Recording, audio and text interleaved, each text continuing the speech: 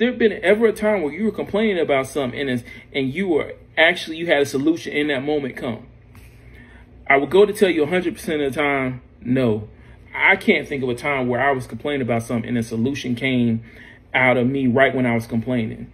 But it was when I took some time to think about the situation, to view it from a different lens, right?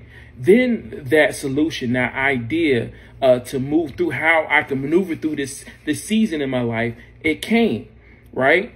And so as a leader, it's going to be really, really, really important for you to be able to take criticism, to take in this season, especially when we move in this place when it comes to leadership, people trying to attack your integrity, come for your integrity. It's going to be really, really important for you to be a solid person, and just know that without